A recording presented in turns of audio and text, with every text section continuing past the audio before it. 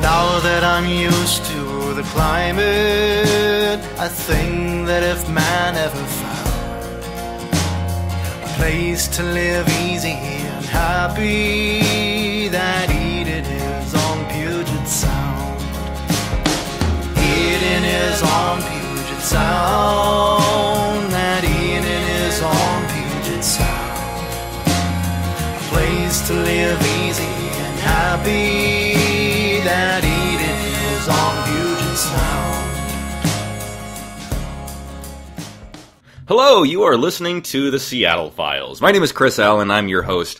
Every week I get together with a different local comedian, and together we discuss the strange, unusual, interesting, and oftentimes lesser-known aspects of our local history. Joining me today in the program is Adina Gillett. How's it going, Adina? Good, thank you. Thank you so much for being here. Thanks for having me. Adina is a longtime ensemble member in Jet City Improv. She is a creator and director of many comedy shows here in Seattle. She is also a hypnotherapist and has her own hypnotherapy business, Bear Creek Hypnotherapy. Yes, you should say it, Bear Creek Hypnotherapy. Okay. How did you get into the hypnotherapy game? A catalog.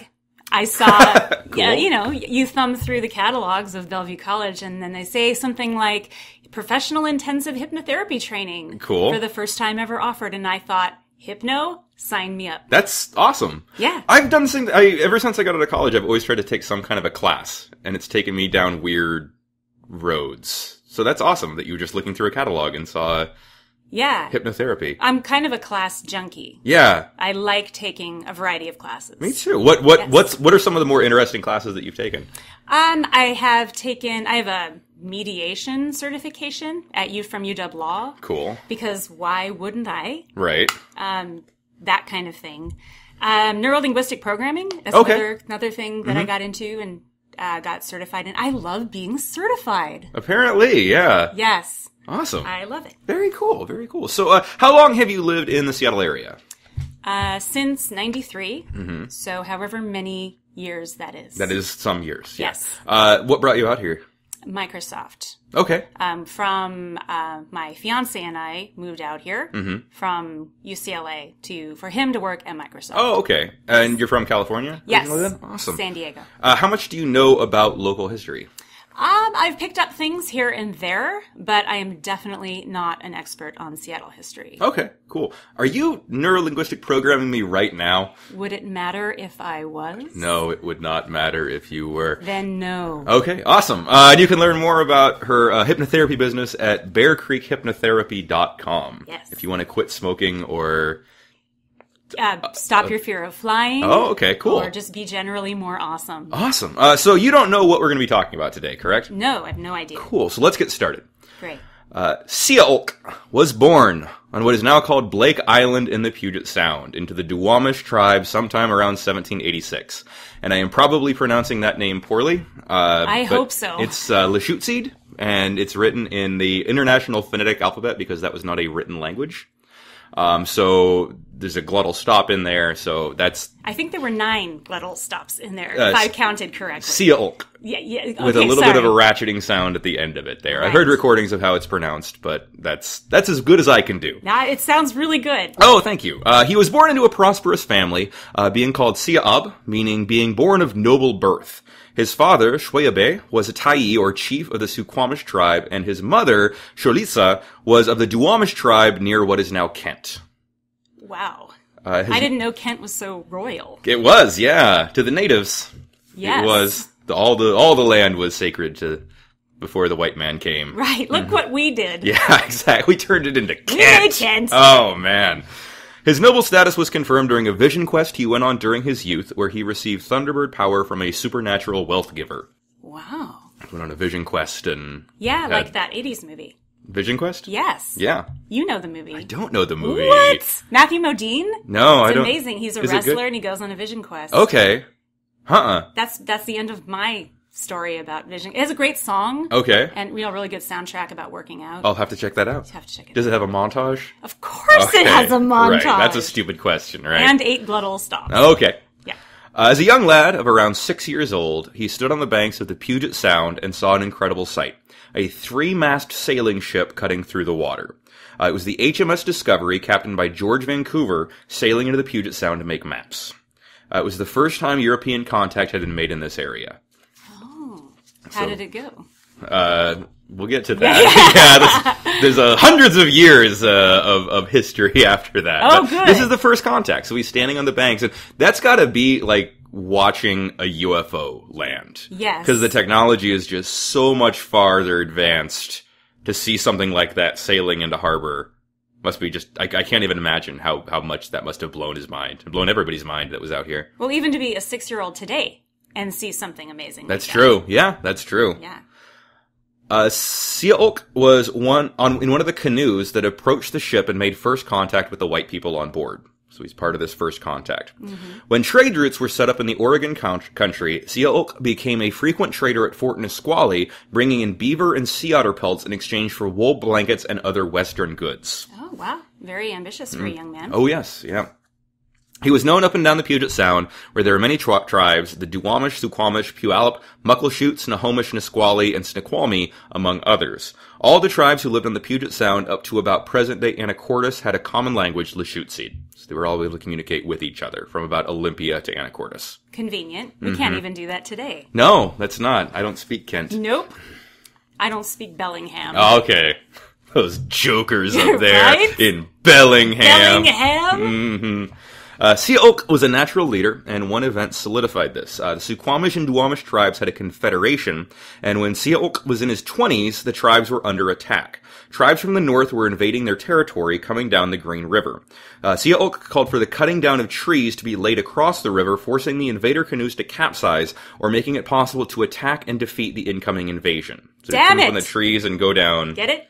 Oh, yeah! Get it! Hey! Right? Mm-hmm. Oh, there's more where that came Okay, from. Right. sweet. Looking Sorry. forward to it. Sorry. The plan was successful, and the Duwamish and Suquamish tribes were victorious, defeating the invaders and taking the survivors as slaves. The tribes were so impressed with see-ahb's leadership that they made him the new tyee, and all the previous leaders became sub-chiefs. So he's now chief of the Suquamish and Duwamish tribes. Wow, and he must have pissed off a lot of sub-chiefs in the process. Probably, yeah. Probably people would have not been very happy about that. No, that's like the intern getting promoted at work. Something like that, yeah. Right? Yeah. And suddenly being the CEO. He's younger, he's the up-and-coming guy, but Right? he's virile, he's a warrior, he's a fighter. Right, he's got all the new things. see-ahb stood tall at 6 feet, towering over his tribe. French fur traders gave him the nickname Le Gros, meaning the big one. Francis Heron, head trader at Fort Nisqually, asked him to sign a treaty agreeing that he wouldn't kill anyone. Oh, He's a very big, imposing guy. I didn't know you could do that. You can ask somebody to sign a treaty not to kill someone? That would solve so many things. He's saying we won't. I think he's saying we won't trade with you if you kill someone.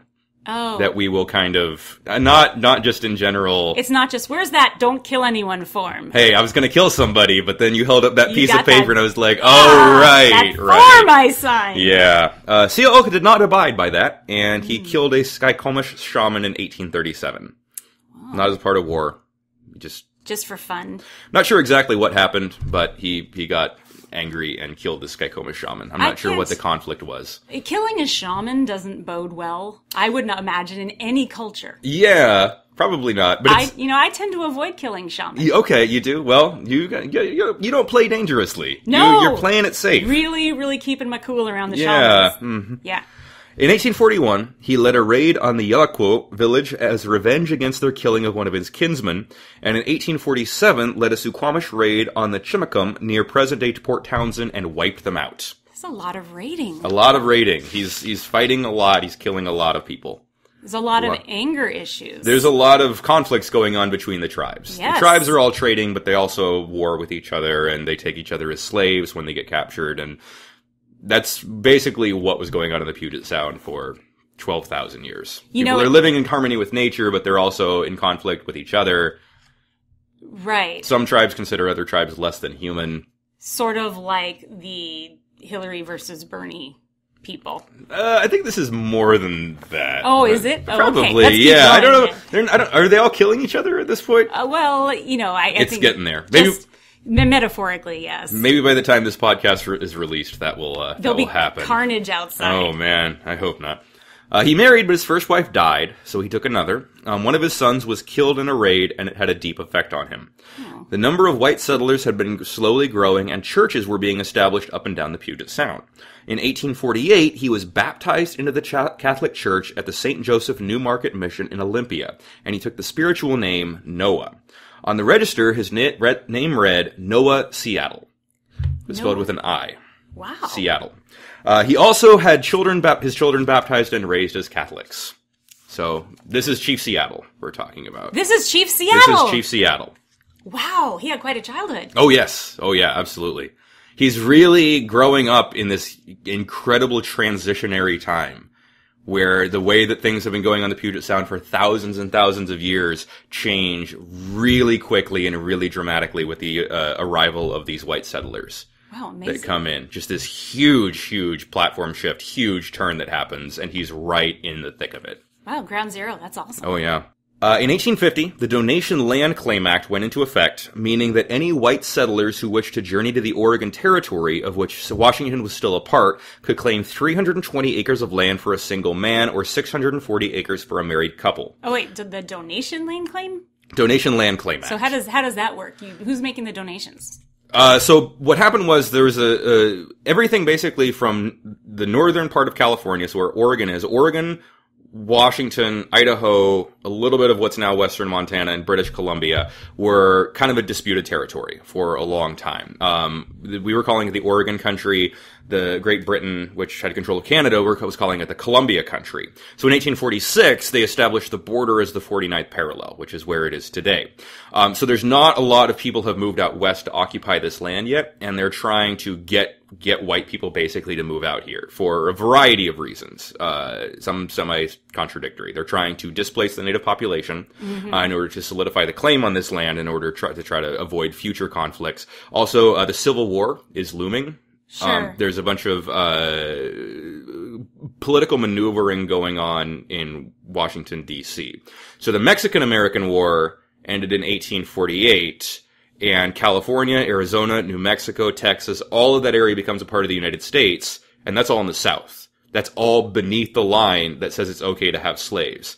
So there's a concern that they're going to get political power and shift all this political power to the slave-owning states. So the Northerners are trying to get people to move out here in the North in order to get more Northern political power. That totally makes sense. Yeah, there's a lot of stuff going on, so it's this weird, confluence of events.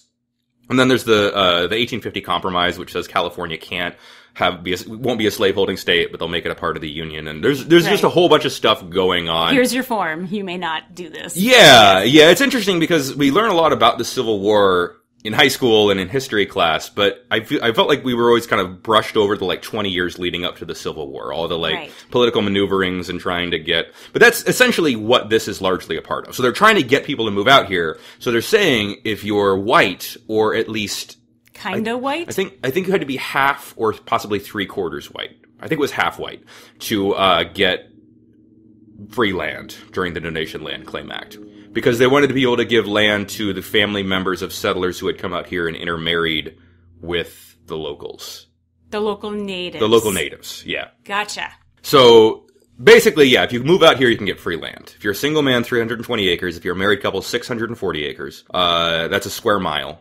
So a lot of people start moving out here to get that land. And if you're, into polygamy and you've got an extra lady, does that buy you more land? No, you can't. Because that was a thing. That came up. That happened, where people were bigamists, but you couldn't claim more land. The most you could claim was 640 acres land for a couple. And that ended bigamy. Sorry, guys. Yeah. There's no benefit out here. Single women couldn't get free land as part of this. So if a man was married to a woman and the two of them claimed 640 acres, the woman could not also get 320 acres. Right. Because she's a lady. She's a lady. If you had the other way, where it was a man and a woman who were married, and then their third was another man, he could claim his 320 acres. But then they had a whole other mess of things to deal with. No, it was good for the man cave on the other square mile. Yeah, the other square mile. You have to have space for that. Mm-hmm. So a group of 24 men and women from Illinois, led by Arthur Denny, decided to claim land on Elliott Bay. So they came out here to the Pacific Northwest, and they arrived on Elliott Bay, and Denny called the new settlement Duwamps. Duwamps. Yes, this predated the doo-wop era of the 1950s. It did, yeah, by a bit. By a little. By a bit, yeah. So Duwamps, they set up Duwamps out on Alki Point. Seeing the settlers were coming in, See-ahb actively sought out white pioneers he could trade and do business with. He met a San Francisco merchant named Charles Fay, and the two set up a fishery on Elliott Bay. He traveled to Olympia to do business and met a doctor named David Swinson Maynard. He convinced Doc Maynard to come and join him on Elliott Bay. Maynard and the Denny Party joined forces and changed the name of the small community to Seattle, an anglicized version of See-ahb in honor of their patron. Wow. That's a really good gift. Yeah. Well, he probably had mixed feelings about that. See-ahb did? Yeah. Because you're never supposed to say the name of a chief after he dies, or his spirit will never be at rest.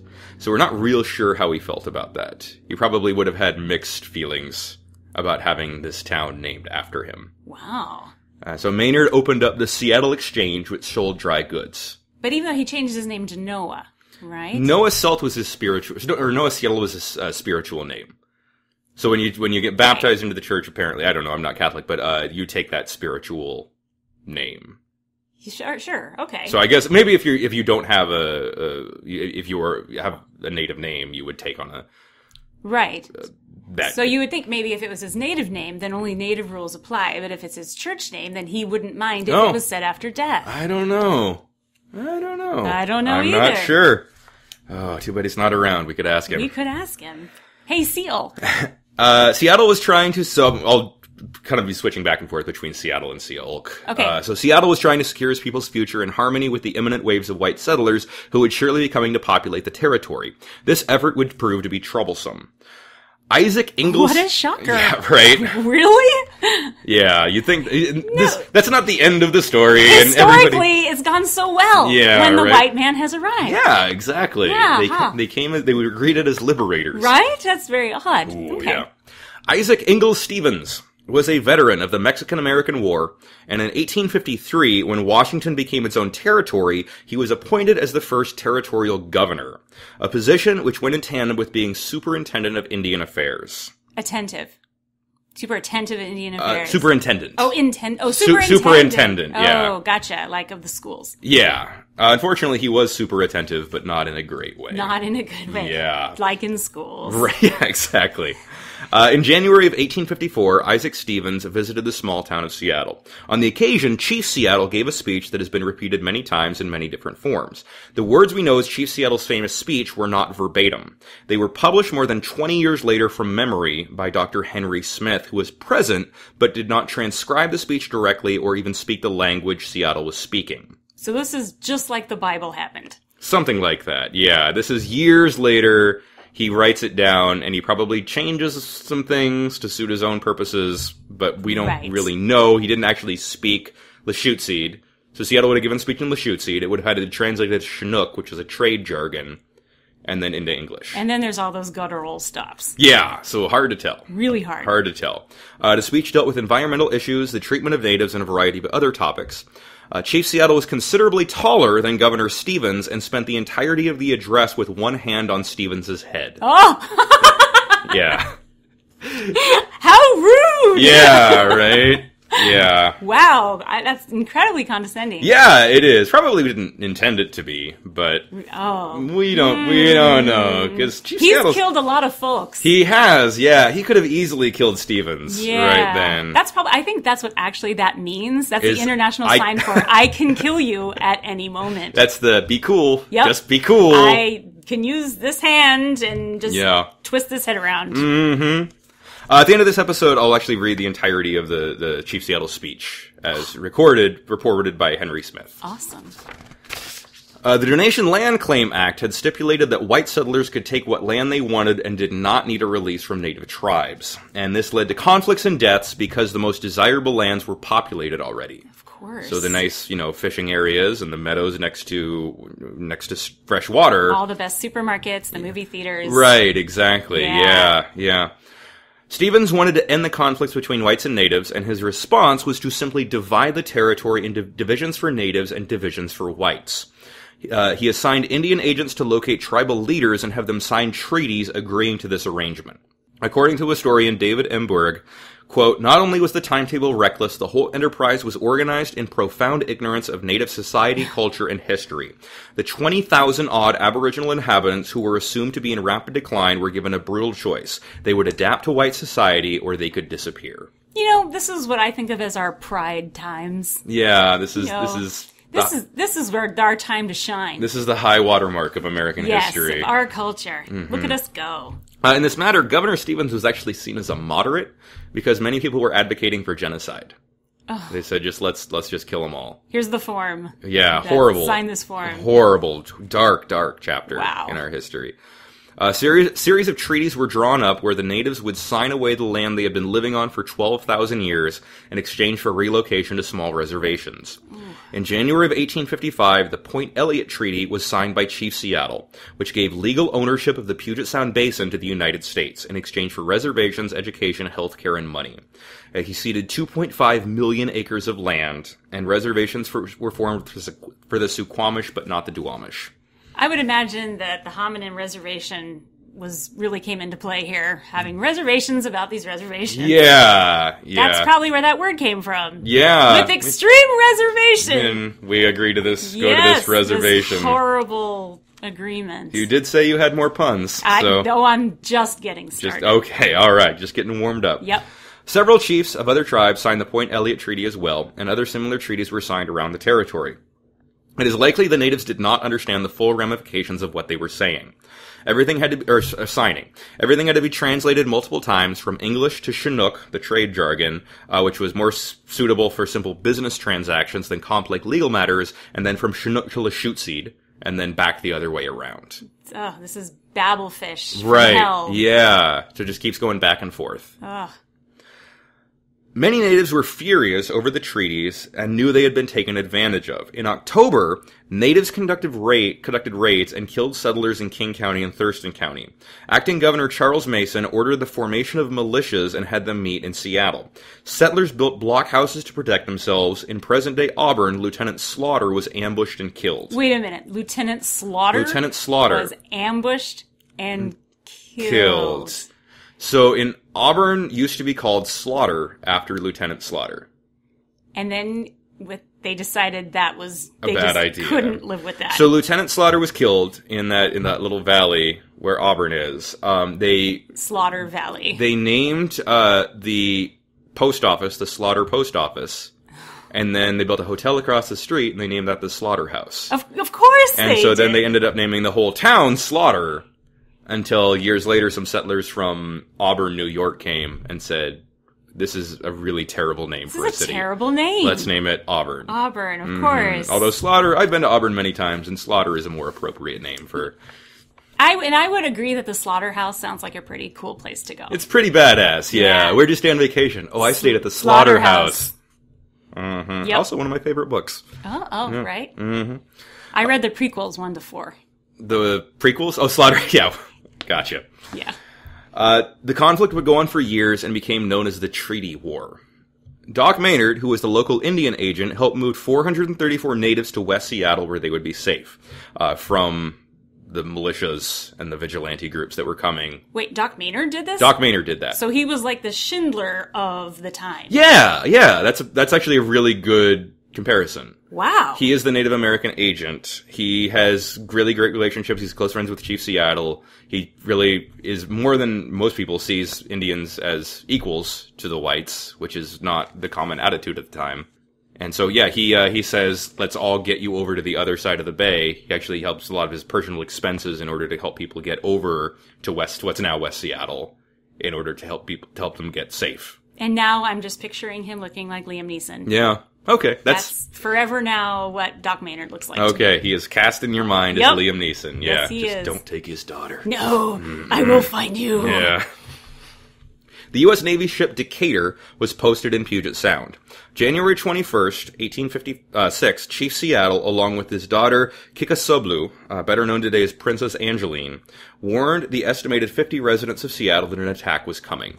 You heard of Princess Angeline? Yes. Yeah. It was actually Doc Maynard's wife, Catherine Maynard, who said, that is not a good enough name for a woman as pretty as you. Your name is now Angeline. Oh. Which is a super condescending and kind of shitty thing to say to someone. That really is. So that's why we know her today as Princess Angeline. That's like an asshole Ellis Island. It really is, yeah. Wow. Yeah. I'm going to make a lot of Jewish immigration references, if that's okay. That's fine. Okay, That's good. fine. You do you. Great. Mm-hmm. So puns and Jewish immigration references. Look at my website. Yeah. On the morning of Saturday, January 26, an unknown number of natives took to the hills surrounding the small town of Seattle. The Navy ship Decatur was positioned in Elliott Bay and fired shells at a house on First Hill that was believed to be housing hostile natives.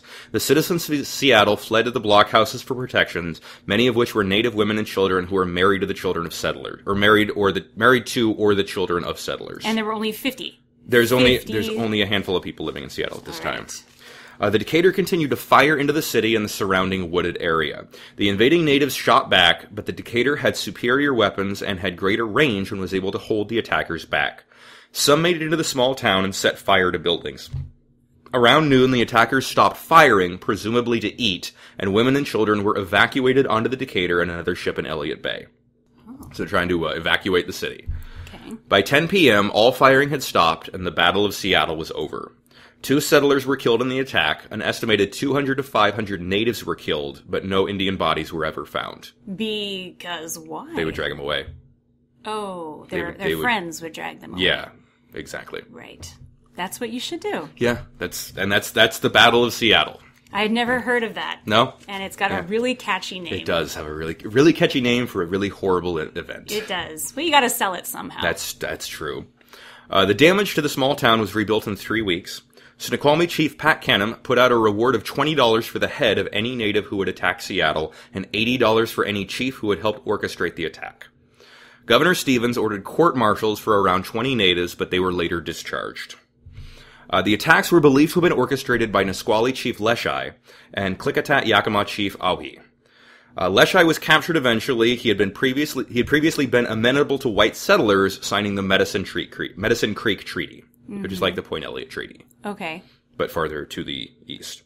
Leshai was already wanted for fighting in other conflicts against the settlers, specifically the murder of Colonel A. Benton Moses, who died during a battle where there were deaths on each side. Oh, well, that seems fair. That there were deaths on each side? Yeah. Yeah, but Leshai is tried, now he's being tried in a civilian court for murder, for the events that happened during this battle. Okay. Leshai was turned in by his nephew Slugia for the reward money. Slugia, the traitor! Yeah, Slugia was promptly killed by one of Leshai's top men. Good! So he got the money, but immediately after, he himself is killed. Oh, that'll learn ya. Yeah, he got his comeuppance. Yep. Yeah. What you got? That's called the Slugia lesson. The Slugia lesson? Yeah.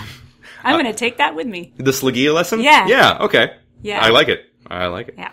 Chief Seattle attempted to arrange clemency for Leshai, but was unsuccessful. His lawyer, H.R. Crosby, who incidentally was the grandfather of Bing Crosby, argued that Leshai did not kill Moses and that it was during war, which meant he shouldn't be tried in a civilian court.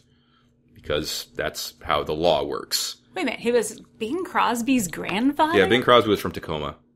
Get out of here! I will not. Okay, then Yeah. stay. Yeah, Bing Crosby's grandfather was a lawyer for Chief Leshai. Wow! Yeah, it's a weird little connection. Yes! Oh my gosh.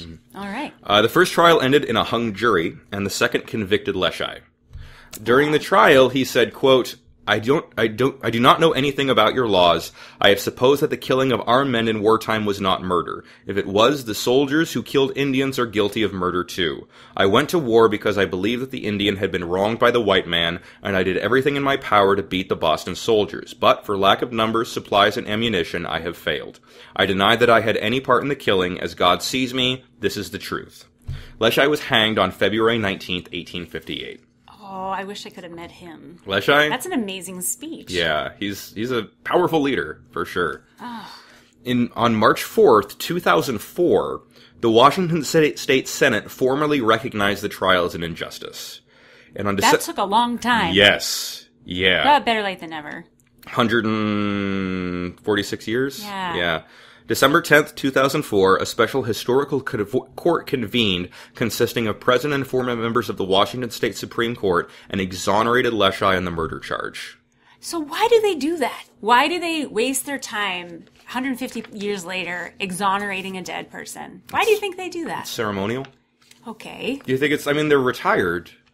They're retired state Supreme Court judges. So they were like on a Florida beach with holding drinks, kind of going, "Yay, let's do this thing." I don't know if that's exactly what they were doing. That's but how I picture it. That's how you picture it? Yeah. So it's ceremonial, obviously. It's symbolic. Trying to address the injustices of the past. Make amends. And it's not taking present day court time, but it's an acknowledgement of the mistreatment that happened. Well, that is nice. And not trying to sweep things under the rug, trying to bring things out into the open and saying this was a travesty of justice and we should address this. Although it's entirely ceremonial, it's not, right. Obviously it's not going to undead him. Yeah, exactly. Right. Yeah. Chief Seattle continued to form relationships and connection with the white settlers. In 1865, an ordinance was passed that prevented natives from having residence within the city limits. The natives could not have residence, so they were not allowed to live here. Right. In 1865. 1865. And then later they were not able to come out here after dark.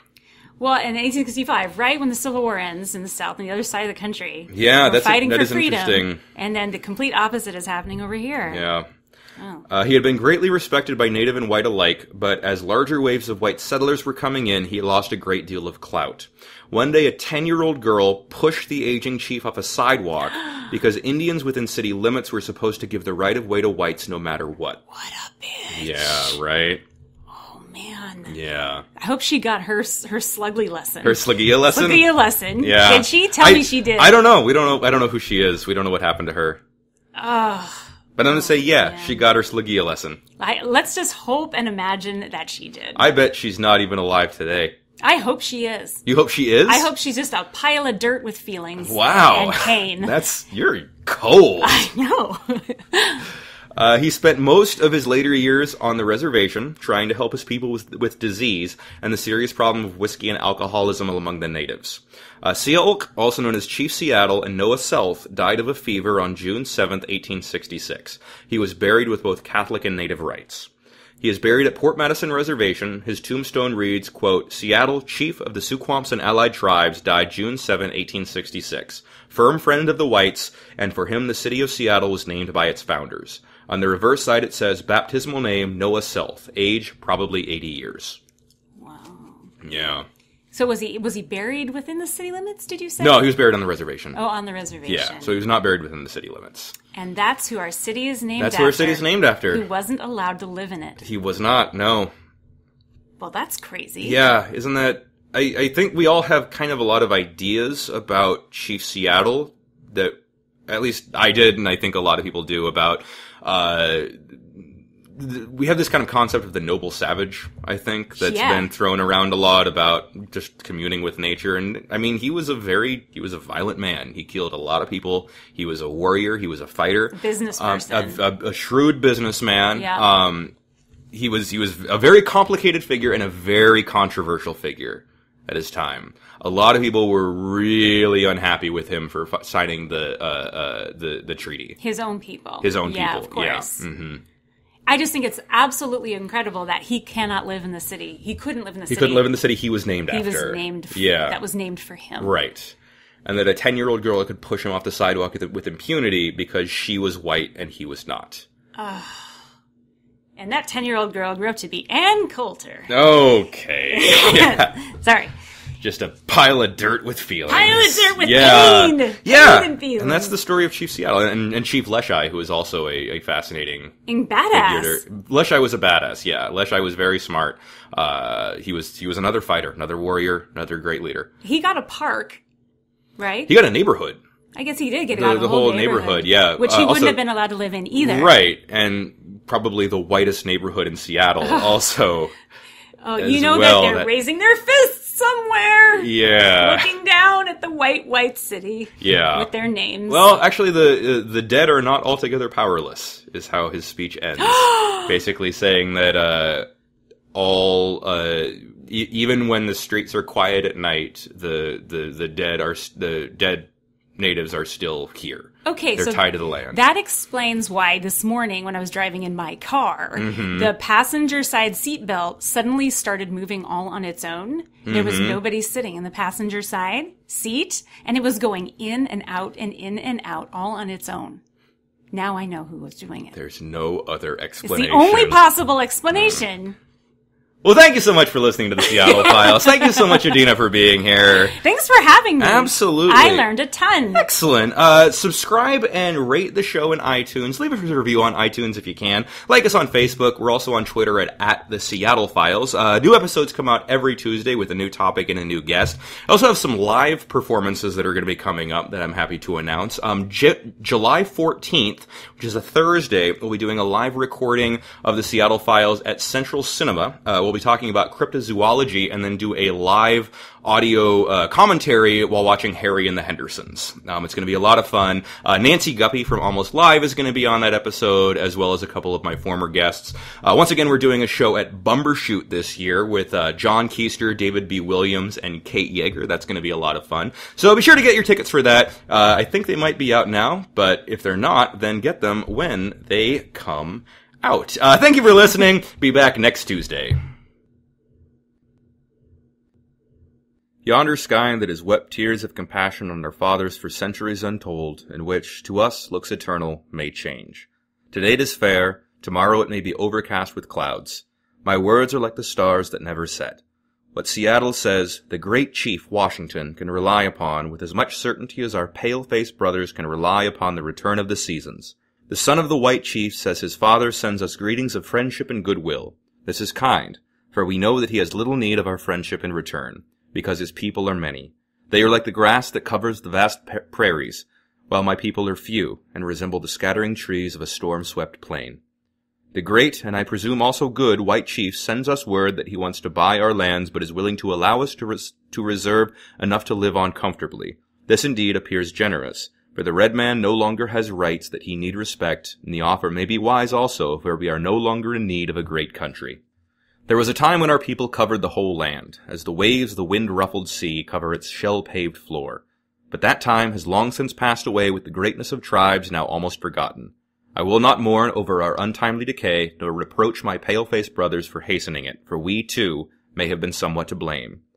When our young men grow angry at some real or imaginary wrong, and disfigure their faces with black paint, their hearts also are disfigured and turn black. And then their cruelty is relentless and knows no bounds, and our old men are not able to restrain them. But let us hope that hostilities between the red man and his pale-faced brothers may never return. We would have everything to lose and nothing to gain. True it is that revenge with our young braves is considered again, even at the cost of their own lives, but old men who stay at home in times of war, and old women who have sons to lose, know better. Our great father Washington, for I presume he is now our father as well as yours, since George has moved his boundaries to the north, our great and good father, I say, sends us word by his son, who no doubt is a great chief among his people, and if we do as he desires, he will protect us. His brave armies will be to us a bristling wall of strength, and his great ships of war will find harbors so that our ancient enemies far to the northward, the Tsimshians and Haidas, will no longer frighten our women and old men. Then he will be our father, and we will be his children. But can this ever be? Your God loves your people and hates mine. He folds his strong arms lovingly around the white man and leads him as a father leads his infant son. But he has forsaken his red children. He makes your people wax strong every day, and soon they will fill the land, while my people are ebbing away like the fast receding tide that will never flow again. The white man's God cannot love his red children where he would protect them. They seem to be orphans who can look nowhere for help. How then can we become brothers? How can your father become our father and bring prosperity and awaken in us dreams of returning greatness? Your God seems to us to be partial. He came to the white man. We never saw him. We never even heard his voice. He gave the white man laws, but he has no word for his red children, whose teeming millions fill this vast continent as the stars fill the firmament. No, we are two distinct races and must remain ever so. There is little in common between us. The ashes of our ancestors are scattered, and their final resting place is hallowed ground, while you wander away from the tombs of your fathers, seemingly without regret. Your religion was written on tablets of stone by the iron finger of an angry god, lest you might forget it. The red man could never remember nor comprehend it. Our religion is the traditions of our ancestors, the dreams of our old men given them by the Great Spirit, and the vision of our sachems, and is written in the hearts of our people. Your dead cease to love you, and the homes of their nativity as soon as they pass the portals of the tomb. They wander far off beyond the stars, are soon forgotten, and never return. Our dead never forget the beautiful world which gave them being. They still love its winding rivers, its great mountains, and its sequestered vales, and they ever yearn in tenderest affection over the lonely-hearted living and often return to visit and comfort them. Day and night cannot dwell together. The red man has ever fled the approach of the white man, as the changing mists on the mountainside flee before the morning blazing sun. However, your propositions seem a just one, and I think my folks will accept it and retire to the reservation you offer them, and we will dwell apart and in peace, for the words of the great white chief seem to be the voice of nature speaking to my people out of the thick darkness that is fast gathering around them like a dense fog floating inward from a midnight sea. It matters but little where we pass the remainder of our days. There are not many. The Indian's night promises to be dark. No bright stars hover above the horizon. Sad-voiced winds moan in the distance. Some grim nemesis of our race is on the red man's trail, and wherever he goes, he will still hear the sure approaching footsteps of the fell destroyer and prepare to meet his doom, as does the wounded doe that hears the approaching footsteps of the hunter. A few more moons, a few more winters, and not one of all the mighty hosts that once filled this broad land, or that now roam in fragmentary bands throughout these vast solitudes, will remain to weep over the tombs of a people once as powerful and as hopeful as your own. But why should we repine? Why should I murmur at the fate of my people? Tribes are made up of individuals who are no better than they. Men come and go like the waves of a sea, a tyee, a tamawas, a dirge, and they are gone from our longing eyes forever. Even the white man whose God walked and talked with him, as friend to friend, is not exempt from the common destiny. We may be brothers after all. We shall see. We will ponder our propositions, and when we have decided we will tell you. But should we accept it, I here now make this the first condition, that we will not be denied the privilege without molestation of visiting at will the graves of our ancestors and friends. Every part of this country is sacred to my people. Every hillside, every valley, every plain and grove has been hallowed by some fond memory or some sad experience of my tribe. Even the rocks that seem to lie dumb as they swelter in the sun along the silent seashores in solemn grandeur thrill with memories of past events connected with the fate of my people. And the very dust under your feet responds more lovingly to our footsteps than to yours, because it is the ashes of our ancestors, and our bare feet are conscious of the sympathetic touch, for the soil is rich with life of our kindred.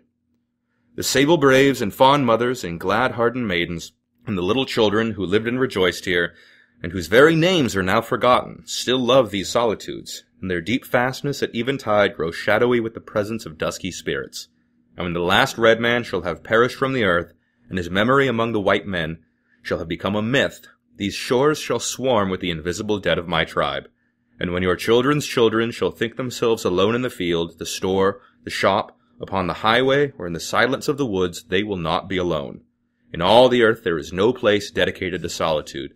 At night, when the streets of your cities and villages shall be silent, and you think them deserted, they will throng with the returning hosts that once filled and still love this beautiful land. The white man will never be alone. Let him be just and deal kindly with my people, for the dead are not altogether powerless. Altogether powerless. Altogether powerless. Altogether powerless. Altogether powerless.